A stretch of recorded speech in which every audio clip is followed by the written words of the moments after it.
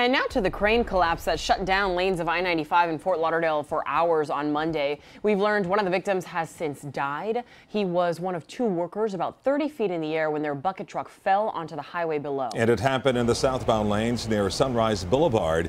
Local 10's Roy Ramos live now in Fort Lauderdale with an update for us. Roy. Calvin and Nicole, as you mentioned, two men were in that lift. One of them suffered more critical injuries than the other, and unfortunately we have just learned that he has lost his life. He was 47 years old. He was a husband and a father to two little girls. A day after the southbound lanes of I-95 were shut down between Sunrise and Broward Boulevard following this construction accident Monday, and we are now learning one of the two workers injured has lost his life. One of the concrete poles that they were working on fell and knocked one of the cranes out. That concrete piling knocking over this boom lift. The two workers in it crashing down more than 30 feet into the lanes of traffic.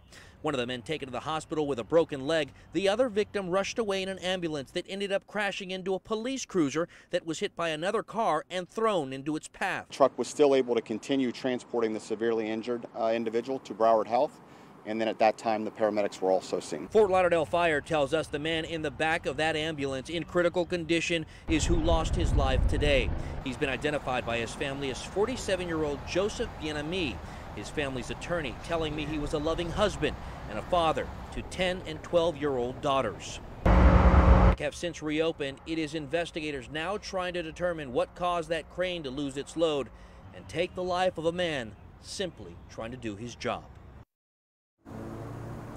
And that family asked for their privacy during this very difficult time. When I spoke with their attorney, he tells me that no legal action has been taken, but we have reached out to OSHA to find out where they are in their investigation into all of this. We are still waiting to hear back.